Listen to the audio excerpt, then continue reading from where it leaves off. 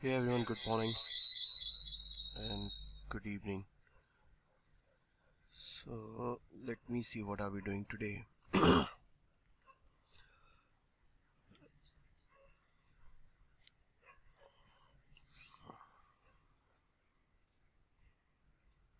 Okay, hopefully you guys can see my screen.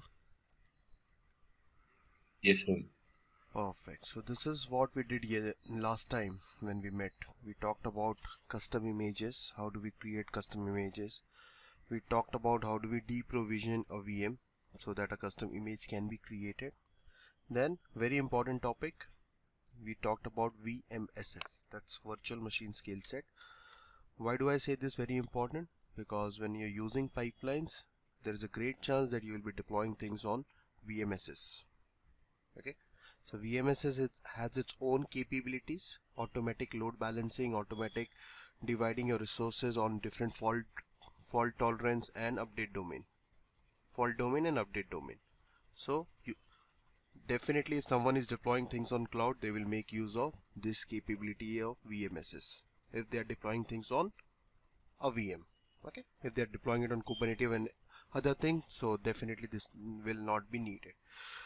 So this is a very important topic from DevOps perspective and from security perspective, so make sure if you guys have not practiced, practice this. The next is disaster recovery. So this was pending. So till now we have done availability zone. We know what is availability zone, we know what is availability sets, we know what is VM scale sets, we have seen what is load balancer. Now we'll see there are two more topics remaining: Azure storage redundancy, Azure site recovery. These are the two topics which is remaining right now.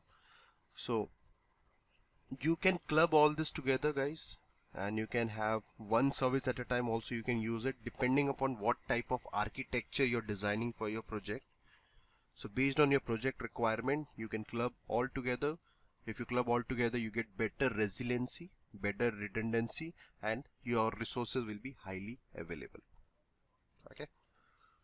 But again, it comes with a cost. So if you are clubbing everything, definitely go and make sure you have the proper calculation done.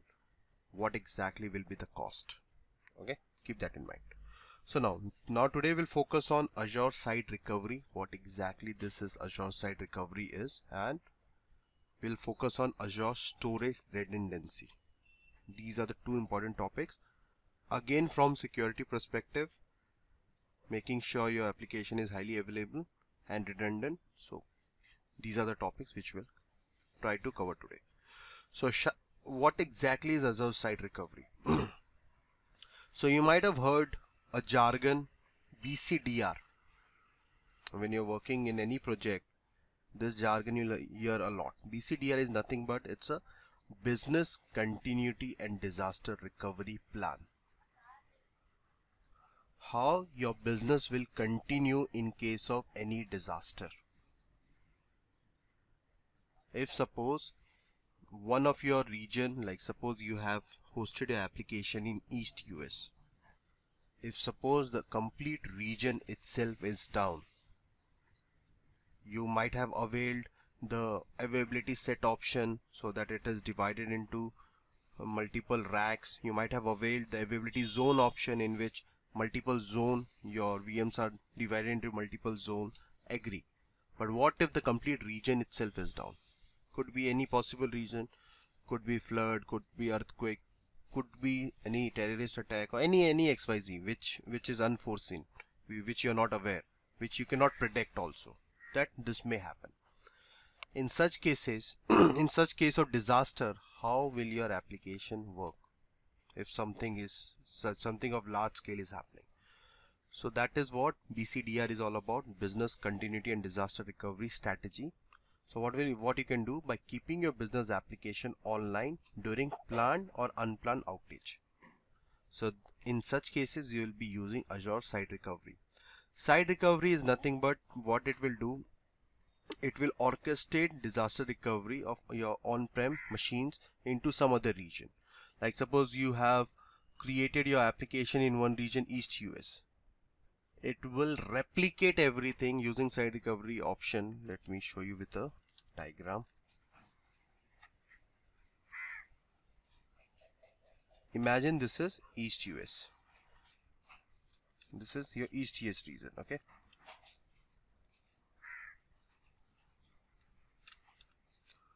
And your application is in East US. You have your application in East US. App 1. Now, with site recovery, what you will do, you can have one more region. You can have, suppose your region is somewhere West Europe. If you don't have any restrictions of data getting moved to Europe, then you can even select West Europe, or anywhere in US also you can select West US, Central US, and all this also you can select, guys. I'm just giving you a very high level that you can even replicate your application to some other country also. That is what site recovery means all about. Okay, but you have to consider what are the central government, the federal laws of data, because if you're selecting West Europe, that means your data are getting transferred into West Europe. So you have to make sure the SLA and everything you have to keep in mind. Okay, and if you have any such restriction that your data cannot move outside your country, then definitely don't select West Europe or anything else. Select nearby East US, West US, Central US, all this you can select. Okay, same goes with India, guys. In India nowadays the laws are very stringent. You cannot pass any data from India to outside. So if any Indian company and if you're selecting any other region apart from Indian region, then there is a problem. Keep that in mind. So, okay, so this is what the exact application will be replicated in this region. So this is the synchronous replication will happen always, and your data will be replicated in this region. So that is what Azure site recovery means. Now in case of failure, when the complete region is down, your application will be still served from this region. Your clients will not even come to know that there was some failure at the data side, at the data center side, and everything will be served, your request will be served from this region. So including what all things Azure site recovery supports: replication, we have seen it; failover, like if you want to test it sometime, you shut this particular application down from East US, then your application will start getting served from here. That is failover testing you can do. And recovery, in case of this application from some XYZ, someone deleted something or some XYZ has happened, if you want, you can recover things from here also. These are the benefits of using Azure site recovery. So this is the best strategy for your business continuity and disaster recovery plan. If you have anything as such, if you're designing any architect and if you want to have BCDR strategy, again repeating business continuity and disaster recovery, then this is a strategy which you need to follow. Okay, let's see how exactly we can do this. Okay, anyone has any questions, guys, regarding BCDR? No questions? So let's create a VM and I'll show you how exactly that VM can be made highly available using BCDR. devopsmela NRG.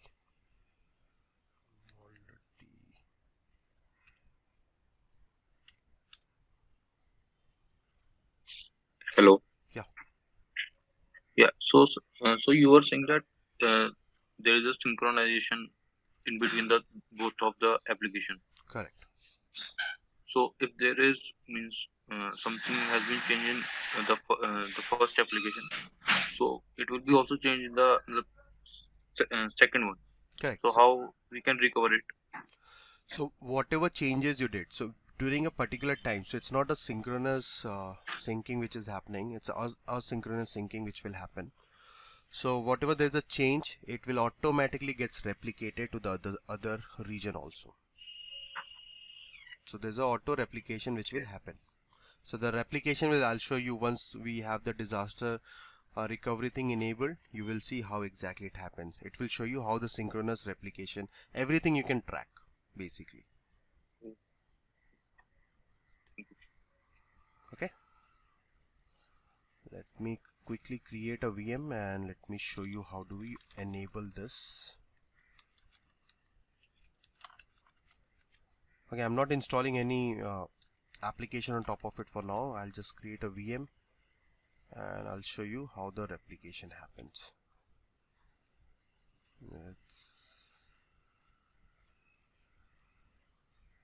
Let's wait.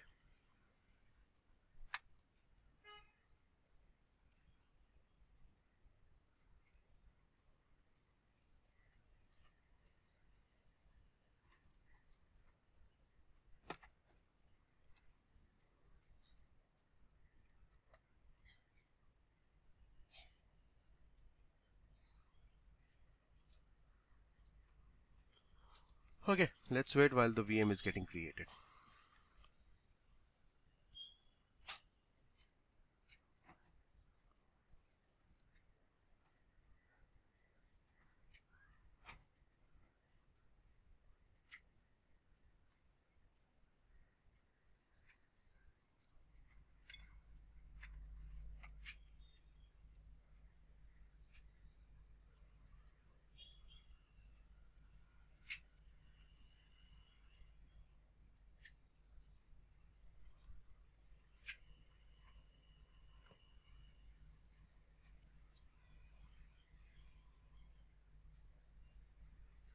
Okay, it's created successfully.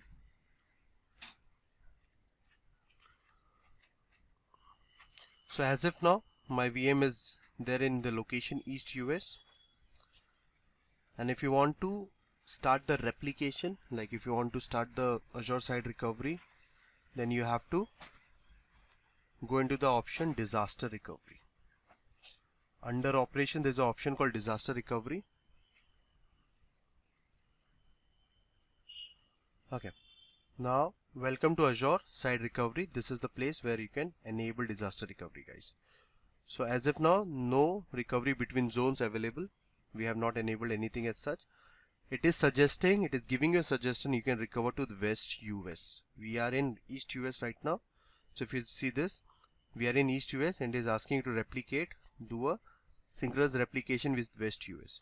If you don't want to select West US, you want to select something else. For example, you can select like West India. See how this replication is happening. You can even do the replication with West India. But as I suggested, always go with within the same country. Don't change the country. If you want to select something in Europe, you can even that is possible. Okay, but the best option is select the same country. East US, then West US was a good option. Let's go and select West US. This is how, and these are all points which you see. These are all regions, guys, where the data centers are there. Now I can select West US and I can start the replication. It's not giving me an option. Wait, I think this VM is not up yet.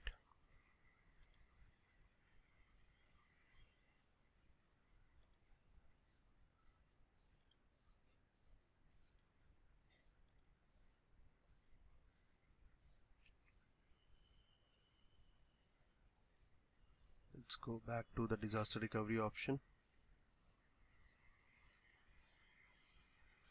Okay, see, I'm getting an option of review start replication. There are advanced settings wherein you can select what all things you want to replicate. If you want to be very specific, no, I just want my this resource group, this network and all this. If you want to select by yourself, then you can go and be more specific in this advanced settings. Or else if you want to replicate everything, simply come and do a start replication.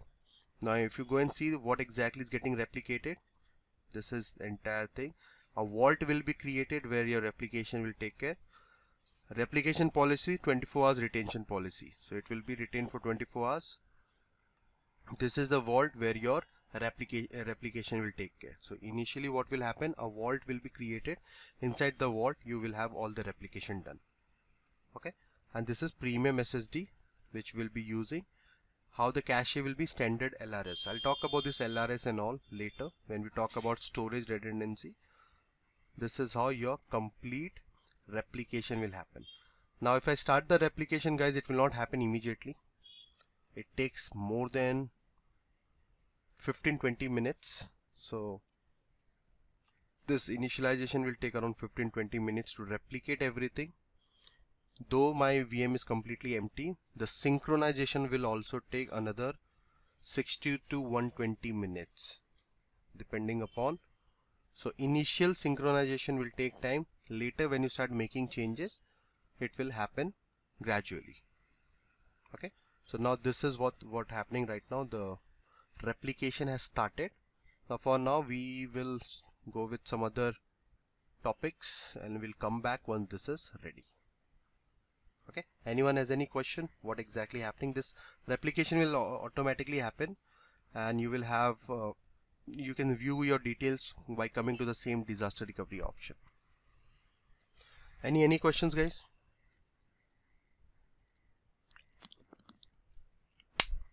Anyone? Any question regarding replication and everything?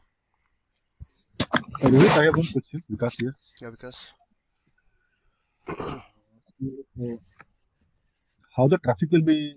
It will be directed from the one region to the other region in case of this DR. We have to use any load balancer for that? Okay, that is again different architecture. We are talking about a VM disaster recovery. Now if you're talking about your load balancer and all that recovery, that replication, then at the VMSS level you have to do that. Now we are doing at the very base level, at the VM level. Now this will not serve any traffic for you firstly.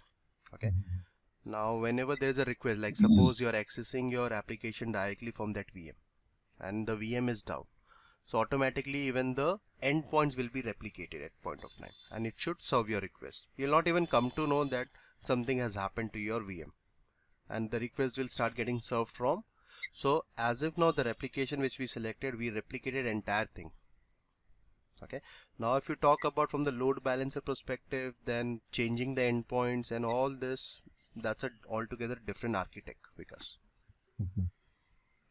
okay, so these are the things which is getting created, guys. The vault is getting created, there are many other things, storage account is getting created, and all this, the replication is getting created in West US zone.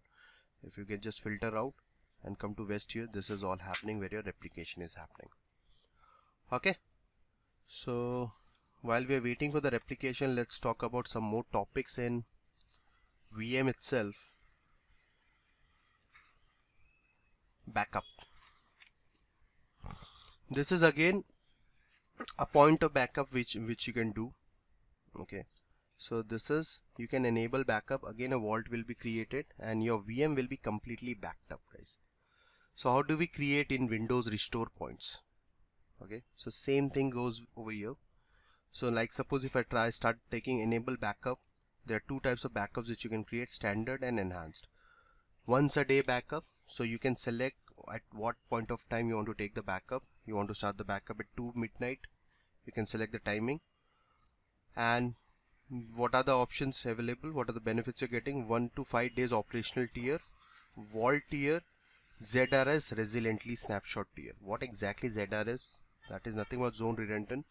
So we'll talk about ZRS, LRS, all this when we talk about storage. Okay, these are the feature, but if you take enhanced one, you can take multiple backups per day.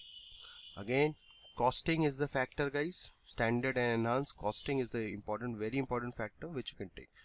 And this is the policy. Based on this policy, your backup will be created. Now based on this policy, this is the backup. Daily 8 AM UTC and retain instant recovery snapshot for 2 days. Retain backup taken every day at 8 AM for 30 days. Now if you don't like this policy, you want to change it, go and click on edit policy. And from here you can create your own policy, own requirement, and based on that policy you can create a backup of your complete VM. In case of failures, your VM is getting you're not able to spin up your VM, something is happening, you can fall back to the previous day backup which you have taken. Now when I say previous day backup, definitely you will lose all your current work in such cases. All your current work will be lost. But you can restore your VM to your previous day. So this is also a backup option which you can enable in your VM in case of any failure. You can customize this, and once you enable, again this will take time, guys. If I try to enable it now, because there is already a replication going on, I cannot do this, hence I'm not doing it right now. So but if you want, you can try enabling it, and it will start initially. When you enable it, it will create the restore point then and there, whatever time you have enabling it. Like suppose if I enable it right now, it will create a restore point for me. Then from tomorrow onwards, it will start based on this frequency. It will start taking daily backups. Okay. Similarly, there's one more option called auto shutdown. This is very important option. In case you forgot turning off your machine, this is the option which you can enable, and this is the option. You can even send a email to yourself that whether your system was shut down or not. You can schedule a shutdown. So this comes very handy. Suppose you are working in a project where your your resource requirement is only for particular time, like from morning 8 till evening 8. That is your resource requirement. After that, even your servers are shut. That's totally fine for the business. If you have such projects, in such cases, you can make use of this auto shutdown option. Okay. So after 8, you want your VMs to be shut. You can shut down the VMs and you can turn on whenever there is a requirement coming in. Okay. So even this is a great option. Let's wait while this disaster thing is still coming on. It will take more 10 minutes, guys. So let's start the new topic, I believe. Anyone has any questions till now, guys? Whatever we have done till now, anyone tried doing all the networking what we did, all the availability set, Azure zone, Azure sites, availability sites, whatever we did? Anyone has any questions till now before I go and jump on and starting a new topic? Actually, I just have a question regarding what we're doing right now. I do understand the concept of the backup and the replication, but my question is that we're doing all this thing from the Azure DevOps portal, which is manually we're configuring all this.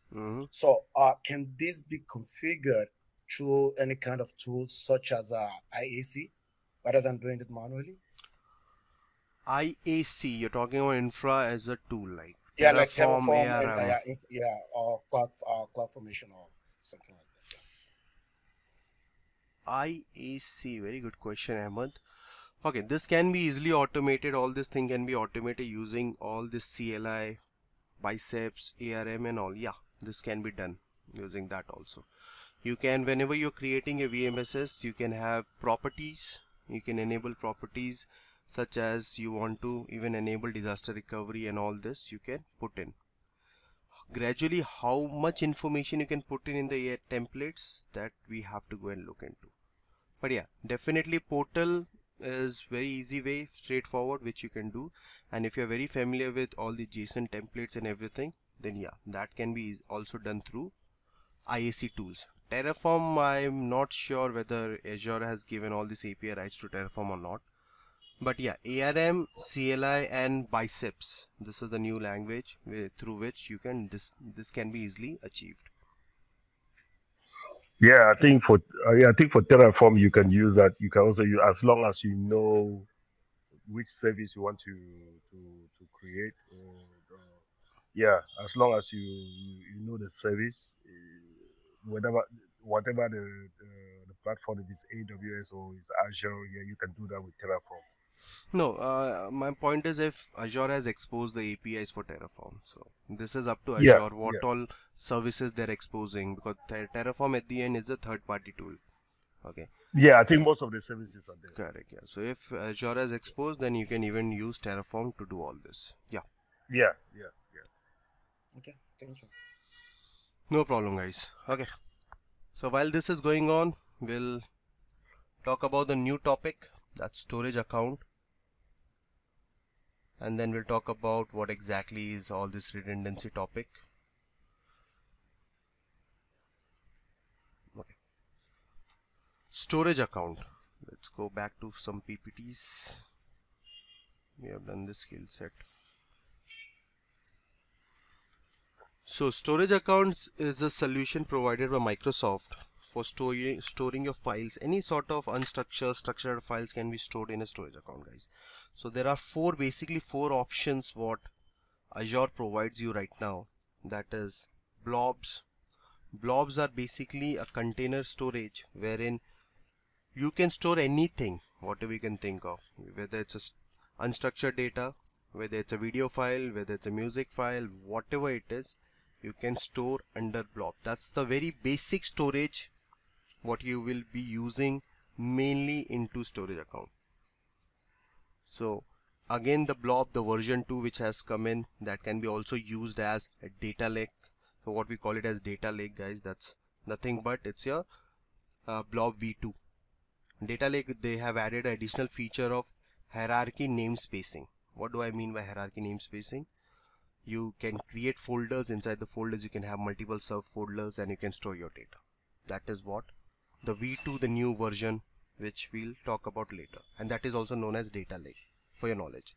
The storage also provides other things such as queuing, message queue. So again, this is apart from all the queuing service what Azure provide. Even if you have, you can avoid the latency. There's no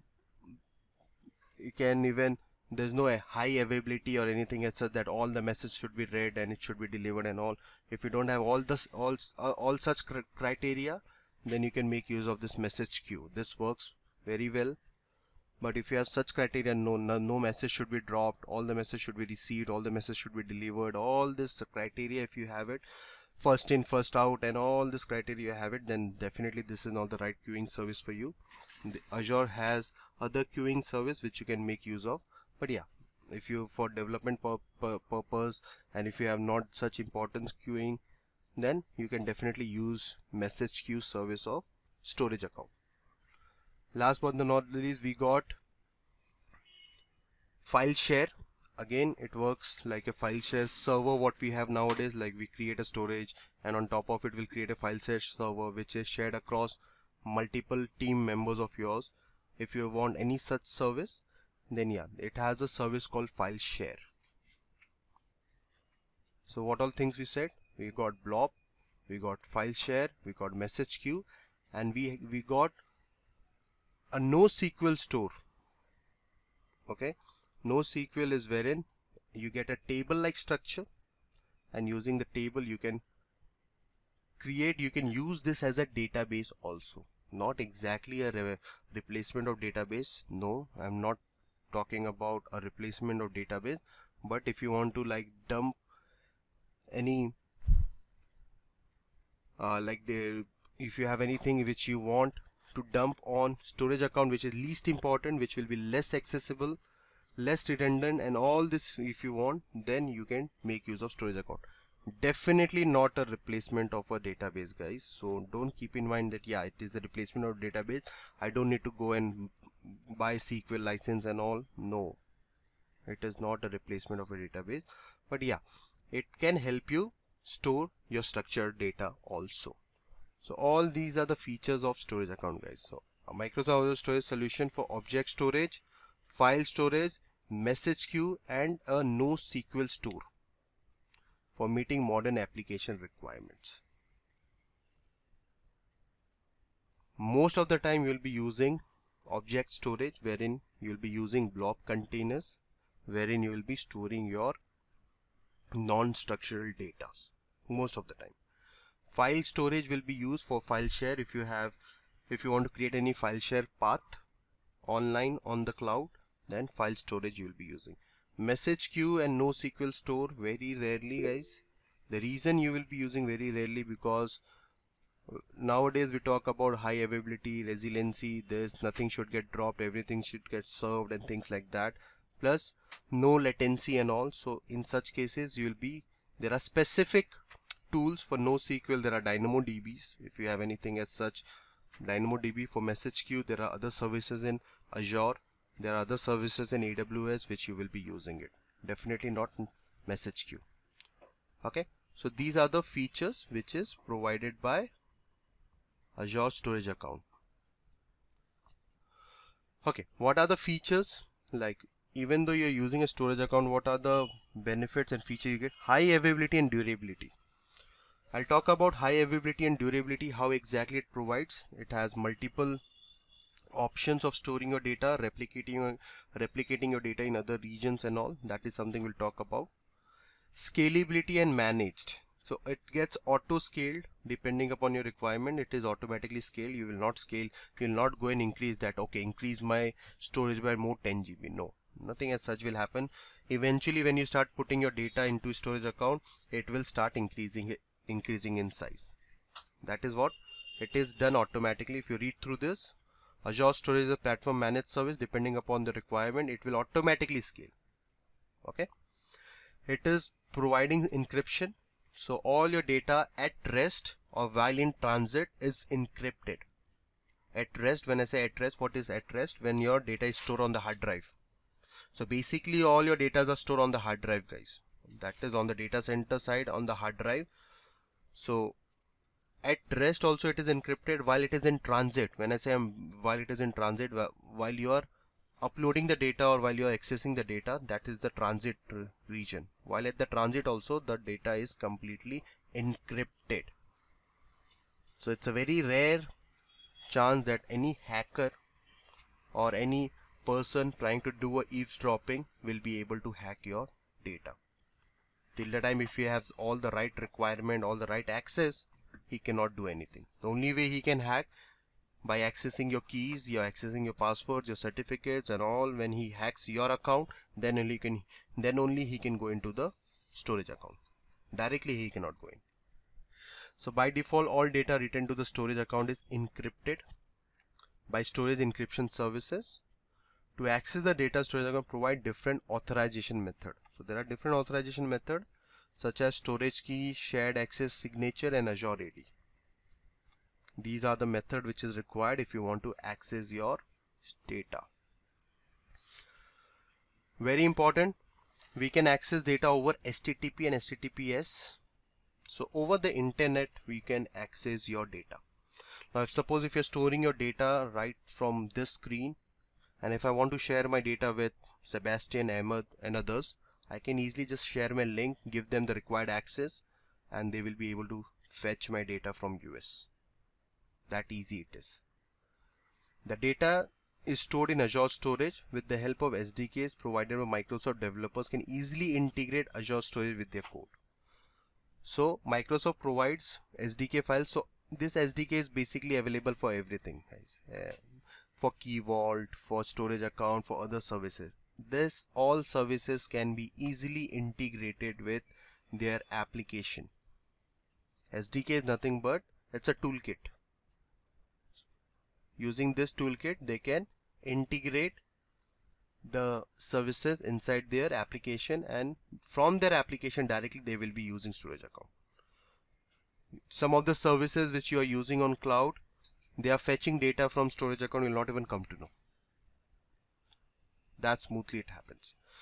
Azure storage account can be easily accessible through PowerShell, through CLI, through REST API, through your Terraform, ARM templates, whatever you want. Easily you can manage and access Azure storage account.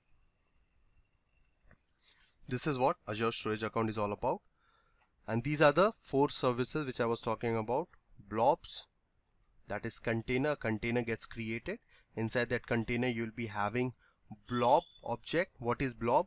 Nothing but your document, images, video, backup file, database file, log files, big data.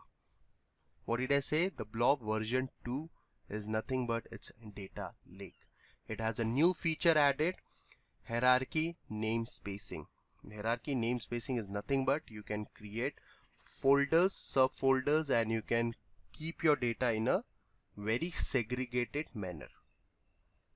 and you can dump n number amount of data on blob. Now when I say dump, you can literally dump 100 200 GBs of data also. That is a feature of big data, correct? Using this you can, now if you're going at the big data side wherein you're talking about data factories and your ADF pipelines and all, then this comes very handy. Okay, yeah, so blobs even supports that, and that support is known as data lake. Files, so you can keep your files, directories, file server, your text file, your exe files, all these files can be placed inside file. Tables, so you can put entities. This is how you can put tables information, NoSQL table information, you can put it like this.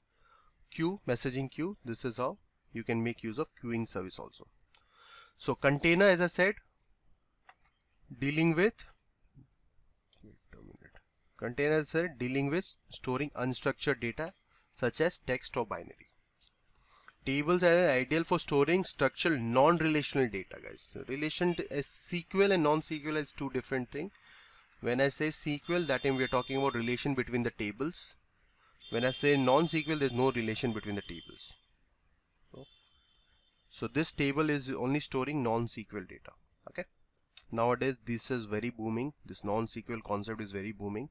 All your latest databases, DynamoDB, Cosmos DBs, MariaDB, all this PostgreSQL, these are all non-SQL bases, guys. Keep that in mind. And what is your SQL databases? Anyone? What are the SQL databases we have? Guys, what are the SQL databases? Like SQL Server and Oracle database. Perfect. MS SQL, MySQL, Oracle DB, these are all SQL and legacy databases. So after this non-SQL database came in picture and became very successful, do you think this SQL databases will slowly and steadily fade out from the market? Anyone thinks that SQL databases will go fade out and it will be obsolete later in this from the market? So the answer is no. SQL and non-SQL has their own importance, guys. SQL database is not going anywhere. We still have newer version of SQL servers coming in almost each month. MS SQL is also upgrading, MySQL is also upgrading, and all these are also upgrading. So non-SQL and SQL both has its own importance. Okay, so it's not that your after this success of PostgreSQL, Cosmos DB and DynamoDB, your SQL will fade out. The answer is no. Okay, keep that in mind. Azure queues used to store messages and retrieve messages between application component that needs to be processed asynchronously. Again, asynchronously, what is the difference between synchronously and asynchronously? Can anyone tell me? Difference between synchronously and asynchronously? What do I mean by data is getting transferred synchronously and data is not getting transferred asynchronously? Anyone? Any idea about this? Guys, Saurav, Sebastian, I have to start taking names now. In synchronous, the message goes in a queue like first in, first out. In asynchronous, it can be any message delivered. No, not from the queuing perspective. So first in, first out, that is a feature, and so synchronously is not. I'm not talking from the queuing perspective. I'm just talking about how the data gets transferred. Synchronously is basically a stream of data which is sent synchronously. Now if we are doing a replication, like suppose I want 2 VMs to be replicated at a time, so I want a synchronous data transfer. So in my one VM, if there's a change, so immediately within no time, with no time gap, the data should get transferred to the other VM also. So a stream of data is sent across the other VM, that is a synchronous transfer. Asynchronous is an intermediate transfer. Now the data will be transferred after 2 hours, after 3 hours, or in a batches. Like suppose you have a batch of 10 minutes, 5 minutes. There is a gap, time gap in between. The data is not immediately available on the other sources. So that is asynchronously. So Azure queues process data asynchronously. Asynchronously means your application is sending some messages. The data will be received by the other application after 15 minutes. If you can allow your application can allow such time gap, Azure Queue is the cheapest service available for you for queuing. And if you don't allow, if you cannot allow such time gap of even 15, forget about 15 minutes, not even 15 seconds, then Azure Queue is not the option for you. There is a queuing service, very specific service available with Azure and other cloud provider which you can make use of it. Okay, so that is a difference.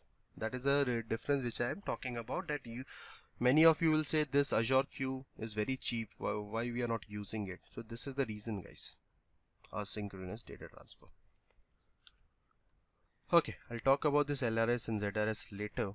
Let's go and see if the disaster thing is ready. Ready? Failed to complete the operation. Great. Something failed.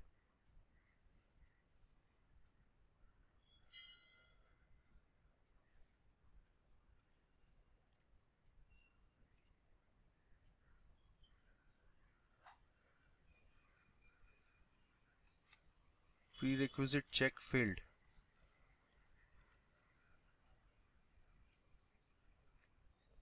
Oh, found no suitable VM sizes in the target location West US. This is what happens when you're using free tier. You see this error, guys? Found no suitable VM size. So in my West US region, I don't have quota of launching this VM size. Let's go and see the VM. We wasted our time.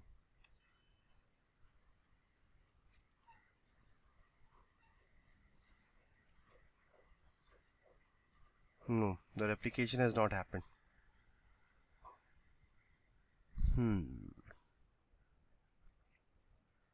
Let's try. Let me go and see the quota.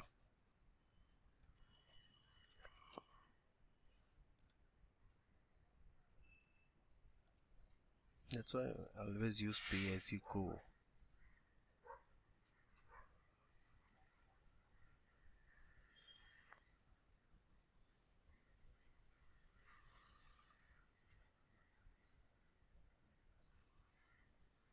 So this is my current users. This is how you can check your quota, guys. Go into the subscription users and quota, and you can see how much in the free tier you can use it. Now which location I was selecting? Region West US. I think in West US also I have option.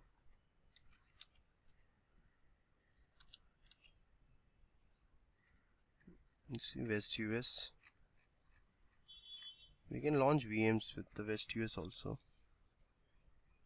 CPU, yeah, I can do. What are the virtual machines?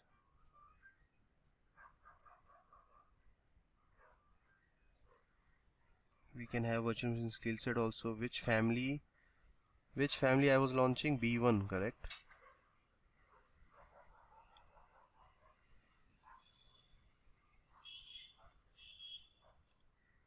Which family it is? B1, I believe. B1S. Okay, this B1 is not available in West US. Okay, that was the whole reason why it failed. Let me see what else. Can I do it in Australia? Australia Central. A8. Where this family is available, just copy this and check it, and then we can replicate in that region directly.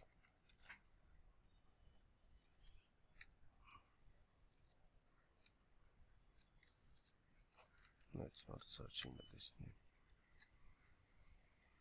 See, standard BS family vCPU, this is available in East US. So we'll have to look for this.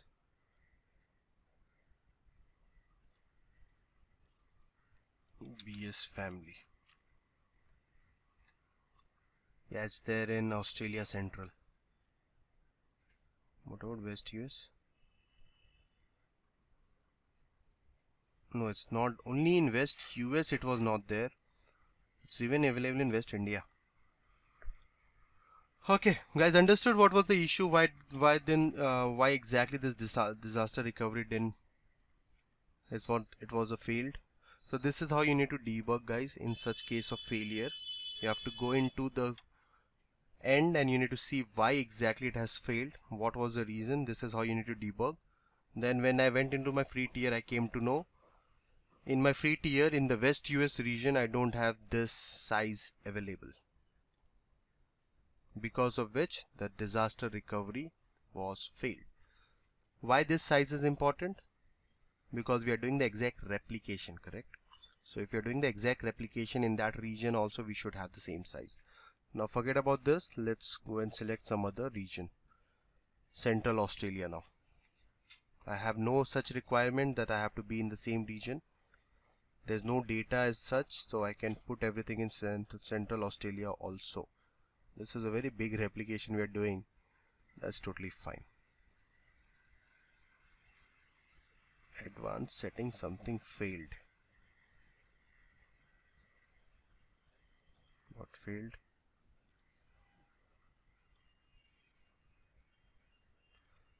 If you are choosing general purpose V2 storage account, ensure the operational data runs are clear. Okay, that's all clear.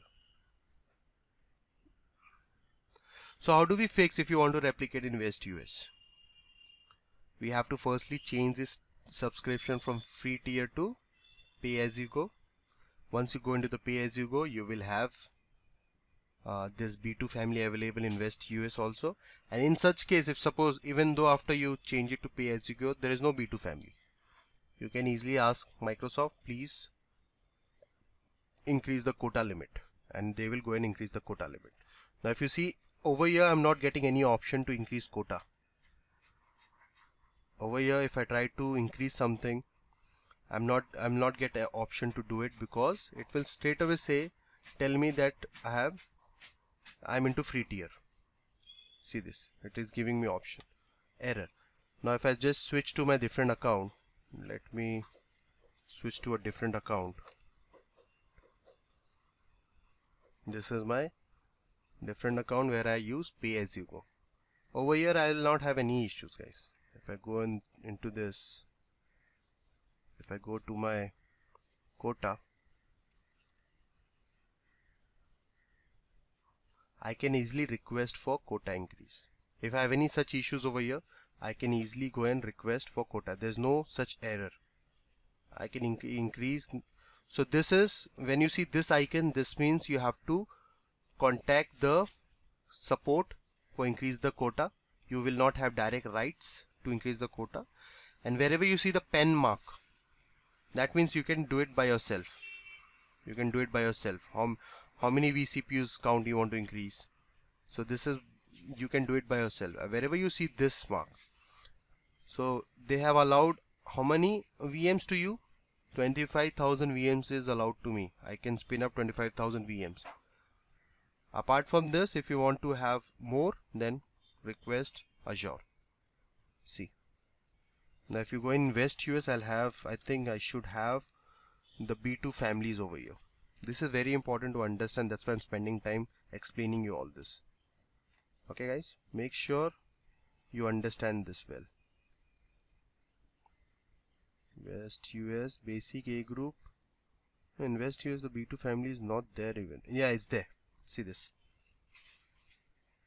I can have 10 till 10 vCPU. I can launch it in this. So if I would have done a disaster recovery in this pay as you go, the error will not pop up in my this use case. Okay, so this is what pay as you go does.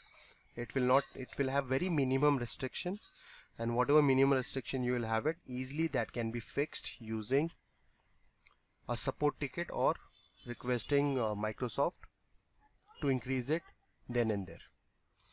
Okay, so I'm using this free tier for purpose so that whatever error I face, you guys will have the same error. That is the whole purpose why I'm using this free tier for now. Okay, anyone, any questions, guys? Let me go back and see.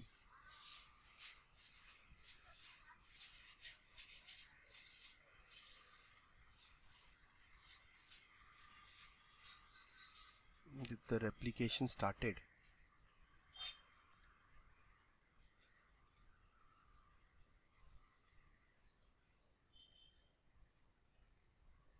Yeah, it's going on right now.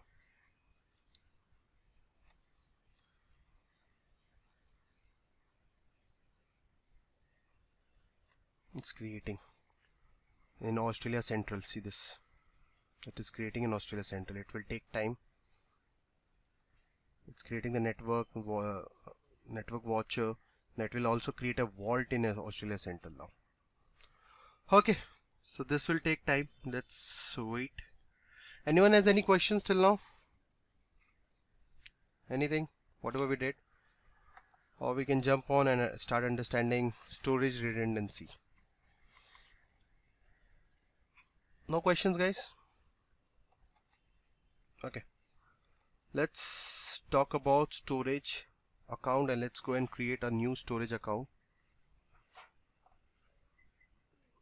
So this is when you click on storage, this is how we can create a storage account. Now let me create a storage account first. Let's give a name to a storage account, devopsmela SA. You cannot use any hyphen. This name should be very unique. You cannot use any hyphen and all. Performance. There are two types of performance which you will come across in storage account. The one is standard. The second one is premium. Let me tell you, 99.99% of your work will be done by standard. Premium is only used if you have any requirement of network file sharing, anything as such, then at that time you can make use of premium. Or if you want very low latency, that you don't want even a millisecond of gap while accessing and processing your data, that time you will be using premium. So this is known as standard general purpose V2. This is version 2. Version 1, if you go fall back to version 1, it was not allowing hierarchy namespacing. So basically version 2 is more prompt for data lake, if you want to create a data lake as such. So this is what we will be using most of the time. Premium again comes with the charges, recommended for scenario that requires very low latency. Okay, again there's a huge gap. If you go and see the calculator, the costing, there's a huge gap between standard and premium, guys. So premium is only used if you want very low latency and if you want to access your data very frequently and very okay. So we'll stick with general purpose V2. Redundancy, this is the very important part. There are 4 types of redundancy which is supported by Azure storage account. Now you need to understand all this, okay, before we jump on and we start talking about other things. Data redundancy, that's storage data redundancy, it's highly suggested to understand. Now first is local redundant storage. Okay, so local redundant storage, what exactly it will do, it will replicate your storage account 3 times within a single data center. I know you have not understood anything. Let's go to Paint and understand this by a diagram.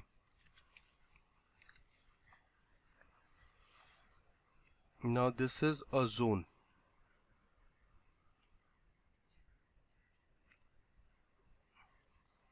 This is your region.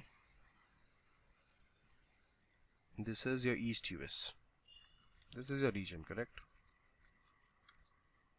And suppose you have selected what? LRS, locally redundant storage. In this region you have a zone, correct? We talked about availability zones, guys. Hopefully everyone remembers it. What is availability zone? This is my zone 1. Just imagine this is my zone 1.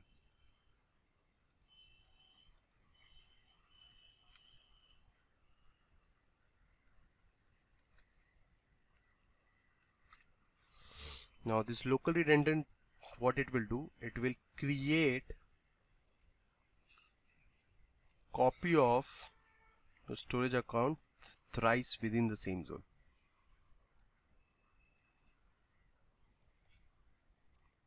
So this is how your LRS works. What it did? So LRS replicates your storage account 3 times within a single data center in the primary region. LRS provides at least 99.99999 durability. So 99.99999 times it provides your object durability within a given year. Okay, this is what LRS means, guys. So if you are creating a storage account and if you're storing data into your storage account and if you have selected LRS, so this is what they provide. They give 3 copies of, so any given point of time they will create 3 copies of your data within the same data center. Okay, and if this data center is down, your data is gone.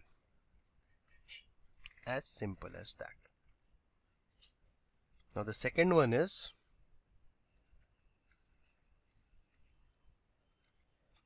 the second option is geo-redundant, forget about that. Zone redundant storage. Let's talk about zone redundant storage.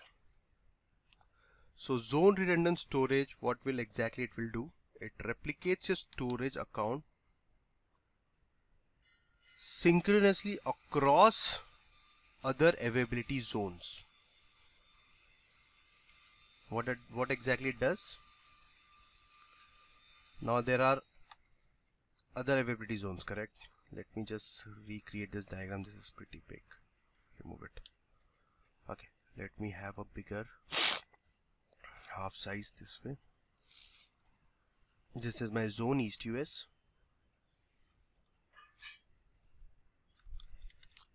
These are all interview questions, guys. If you're giving any cloud interview, then this is definitely they will ask. East US, in this I have 3 zones. Let's make it small. Zone 1, Zone 2.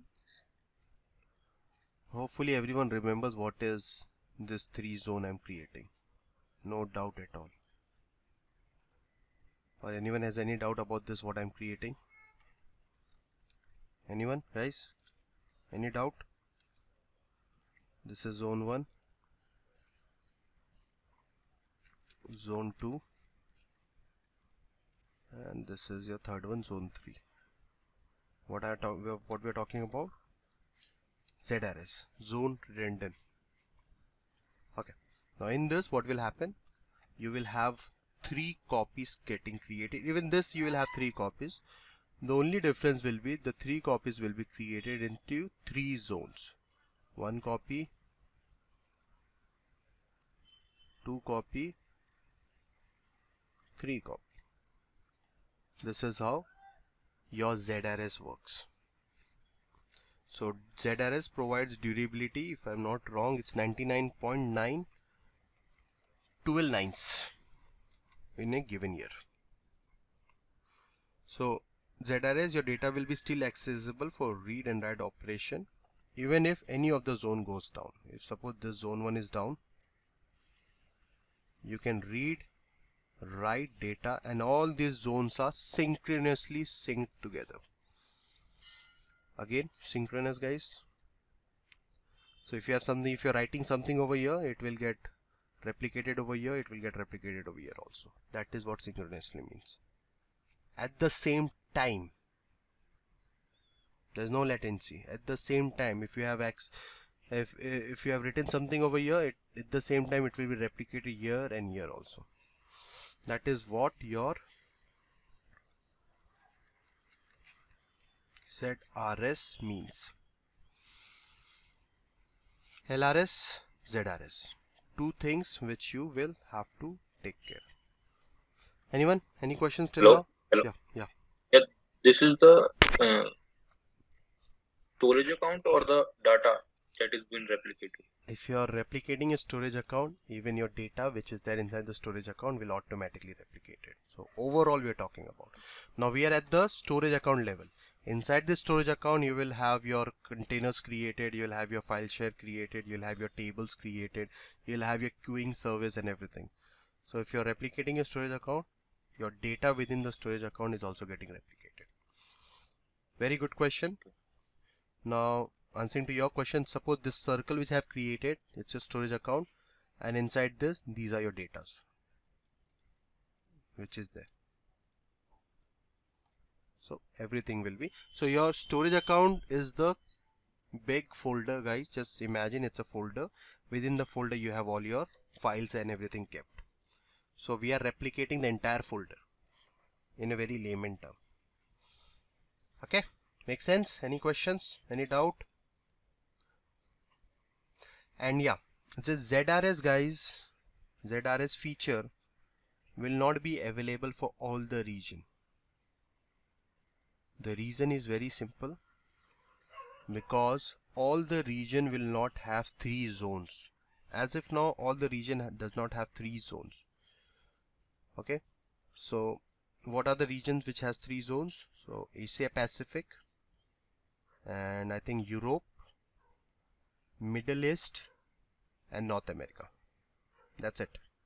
These are the only 3 4 5 countries which I'm talking about has the continent which I'm talking about has the 3 zone, because if you want to use ZRS you have to have 3 zones, correct? So all the region does not have ZRS supported. So the country which I have selected right now, East US, it has this support. That is the reason you're getting everything.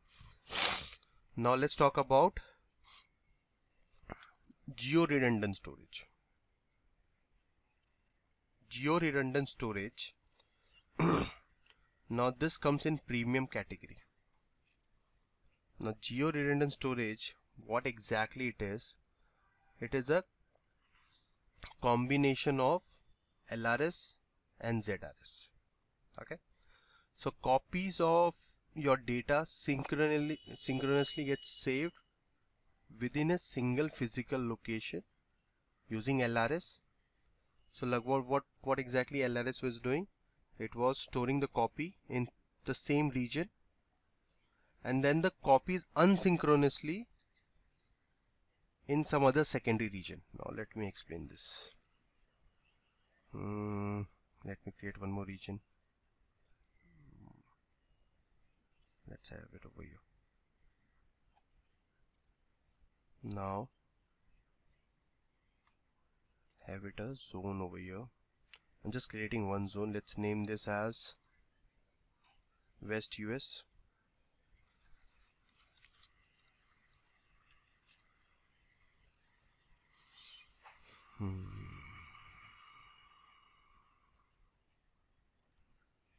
This is zone 1.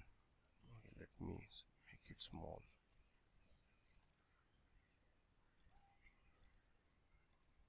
Okay, zone 1 in West US. Now we are talking about GRS, Geo Redundant Storage.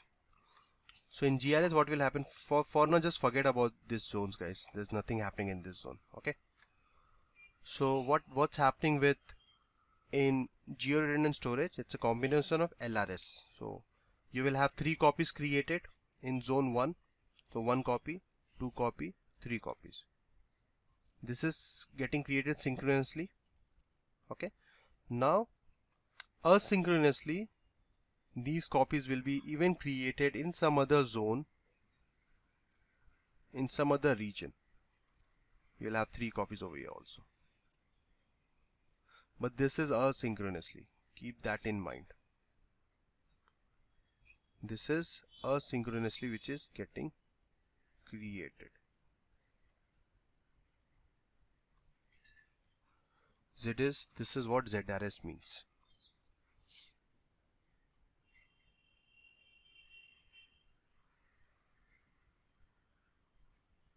Okay, makes sense what is GRS means. So you will have, this is what geo replication which is happening within this. That is ZRS. So if suppose this goes down for some reason, your data will be available, whatever was synced. Exact data will not be available. Again, exact data, because this is not synchronous replication which is happening to the other region. It is a asynchronous replication. Okay. It is a asynchronous replication, and the durability is 99.69 for a given year in GRS.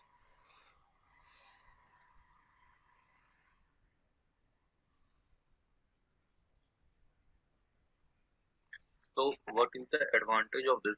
Because we are not getting the same data. Not exactly same data. We are getting the same data, but the only is the duration is more. It's not happening at the same time. It's happening in batches. Okay. Now the advantage is, if suppose this entire region is down, you still have other region which has some sort of like 3 hours old data. Not that 3 months old data. No, 3 hours old data. Such data you'll still have it. So your write operation will have first in this region. This is your primary region, and every data will get replicated in all this within this zone. Post this, your data will be written into your secondary region also, and then it will get replicated in all this within the zone. That is what GRS is all about. Again, it's a costly affair, guys, not a free, because you are doing a inter-region transfer. Now, a very interesting one is the last one. Let me remove all this scribbling. So there is a choice of creating, means how many regions we want to create. Just like we have created East US and West US. If we want to create 3 regions, so there is a choice or not? No, there's no such choice. This is all done by Microsoft. You just have to go and select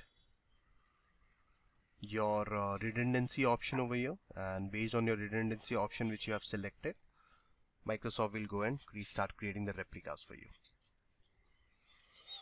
There's no such choice that you can select multiple.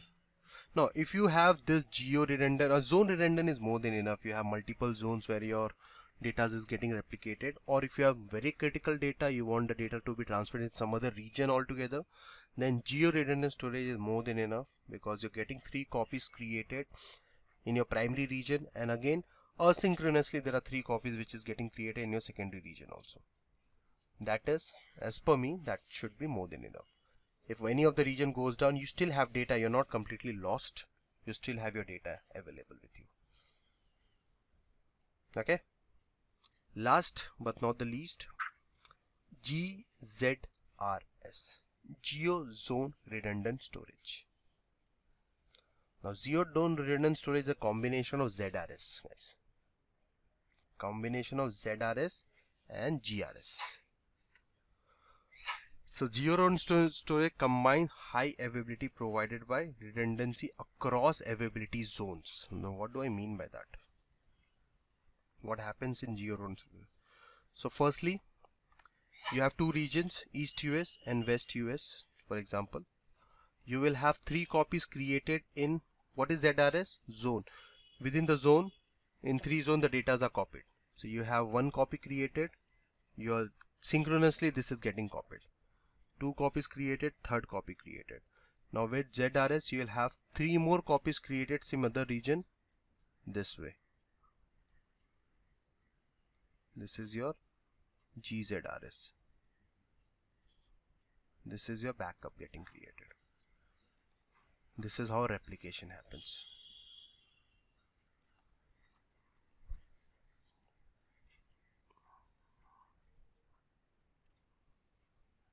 Understood? Now this is GZRS for you.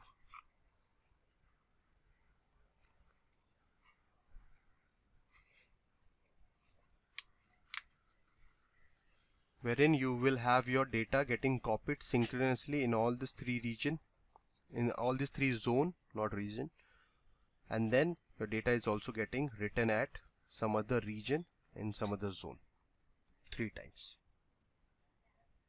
It provides the same durability like GRS 99.99, 16 nines durability of object.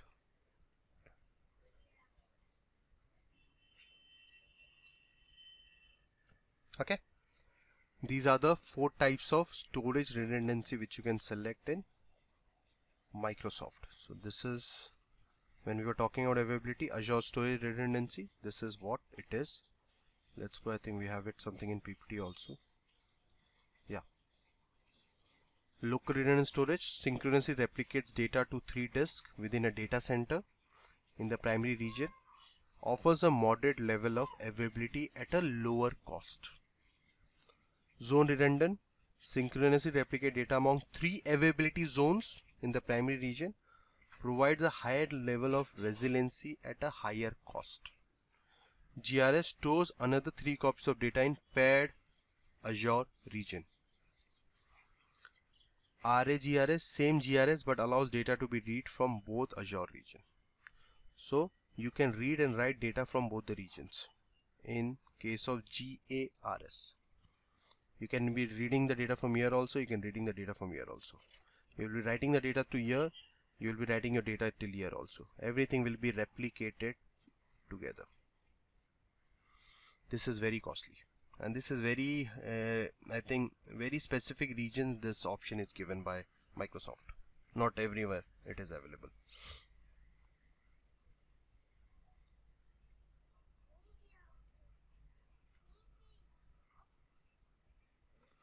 Okay, so whatever you select, whatever replicas is happening, anticipate a data loss because it's happening on the fly, and in between if something happens, so there could be a data loss. That's a warning which you have to keep in mind. That's why they say, they never say 100% durability. The reason they calculate 99.99 those durability, keeping all this in mind. So this is how smart they play. They never say 100% durability. Never.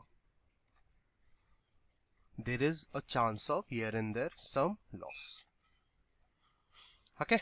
In IT we never say, in information technology we never say 100% for anything. That's a different story. Okay guys, any questions? This was a big session today. I wanted to complete this because tomorrow we'll start with practicals of storage account. Multiple ways how do we access. Okay, VM is, did it got replicate? Let's go and see it.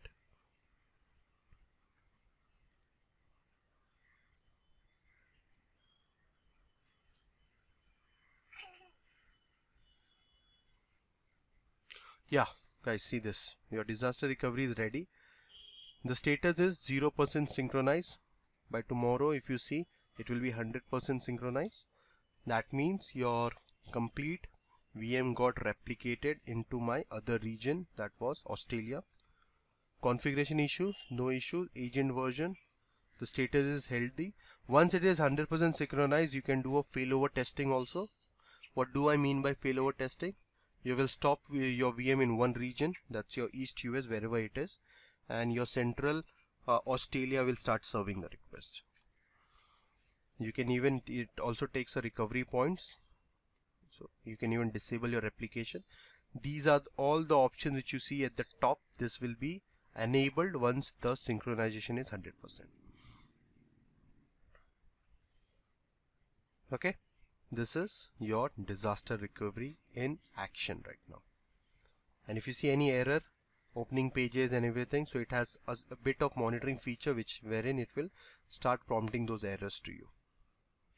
If there's any event, any major event happened in last 72 hours, it can print that also for you. Okay, failover readiness, it's healthy, it's ready. Once the synchronization is done, you can do a failover testing also. this is usually we do in companies. We do the failover testing. We'll see my other side, my disaster side is working on, my DR side is working or not. So we usually do it in 3 months of time and test everything at once. Okay, that's it for me. I'll be deleting everything for now. So just go and test it by yourself. Make sure you're at this screen. If you leave it for some time, then this will be 100%. Eventually it happens. It will not immediately happen. If you leave it for some time, it will happen 100%. After that, you can, if you want to test your failover thing, you can go and test it. And if you want to resync, you can just click on this resync button and it will start resyncing the VMs again. Okay, that's it. If you have any questions, any doubt, please do let me know, or we can wind up the call for today. Anyone, guys, any doubt? Actually, it's not a doubt. I just want you to kind of expatiate on what we just did regarding the backup and redundancy. I just want you to make some kind of connection with that, with the snapshot. The backup thing, the VM backup you're talking about? Yeah. Yeah, this is kind of a complete VM snapshot will be created. This VM's backup which we're talking about. If we enable the backup, so basically it will, now if I enable the backup right now, so if I just click on enable the backup, what it will do, it will create a snapshot right away. It will create a vault and it will create a snapshot right away and post on the policies, the backup policy which we have defined. If you have seen the policy, the backup, each day it will take a backup at 8 AM UTC. Okay, that is plus 5:30. If 8 AM UTC, somewhere around India time 2 o'clock afternoon, it will start taking the backups. So it's a snapshot yeah, I totally understand that concept. I'm just trying to get the larger picture. If you're getting that snapshot, isn't that as well be considered like a more kind of like resiliency in terms of having a backup for data or any kind of service? It could be, but that is not your current data, correct? It is right. If I'm working with a project wherein a minute of data is also very important for me. Just imagine your backup is of previous day 8 o'clock and all your current data is lost. So it could be one of the option, but no, it is not 100%. You cannot rely on this backup thing. As simple as that. You can enable backup, that is for sure. Any given point of time, if you fall back to the previous restore point, you can definitely enable. That is a good option.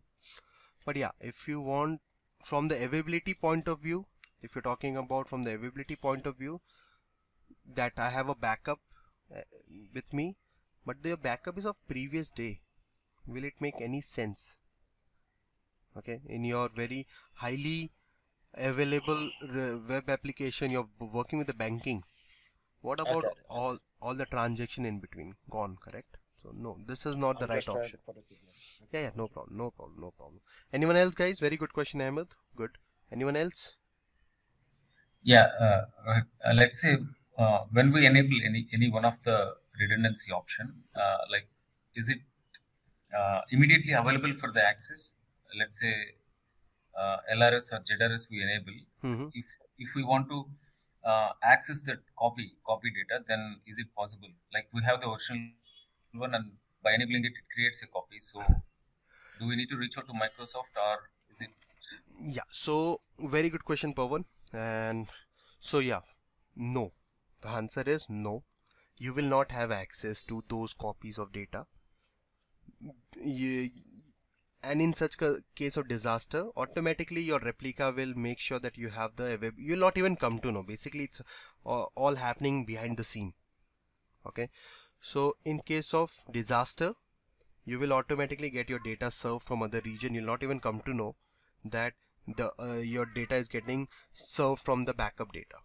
Okay, or in case you want to access anything as such, you have to reach out to Microsoft that I want to access my copy data on your portal from CLI or from whichever sources you access Azure resources. You will not have access to your copy data. It will get replicated and there will be multiple copies created, but you will not have that kind of luxury that to go into other region and select the data from there. No such luxury will be given. Okay. Let's say in the storage account, if we have like 10 files, like backend, it will perform, no? Like Microsoft will take care. But Microsoft will take care of everything. It will always replicate your data. It will start creating copies for you. It will do always for you. That is by default this is done, and you will have the data access. And in such case, if something is happening, then yeah, you can reach out to Microsoft. They can easily fetch data for you and they can give it to you. Okay. This is for a plan to keep it safe, sir. So we enable this redundancy. Correct. Now if you see this, guys, the backup was enabled. Now if you see, backup pre-check was passed. Last wake up, initial backup pending. So your backup will be performed, and once the initial backup is there, you'll have a restore point over here. You will have a restore point created over here. This is your backup policy. Okay, backup now. If you want to do an immediate backup, click on backup now and the backup will start performing. This is how your backup works. But again, this is a restore point, guys. You will not have current data. So yeah, you cannot be resilient, and this is not the right option when we are talking about availability and resiliency. Okay, yeah, but this is definitely an option, at least to keep your OS secure, keep your application which is running on top of it secure. Even though you don't have data, but at least other things are there which you can keep it secured. Make sense? Okay guys, it's been 10:08 now. Thank you very much. Let's meet tomorrow. We are still meeting, even though it's 26 January over here, Republic Day. We're still meeting. There's no off. So let me know. We'll be same time. We'll continue with storage account topic. Okay. Thank you very much. Bye bye. Yeah. Okay. Thank you.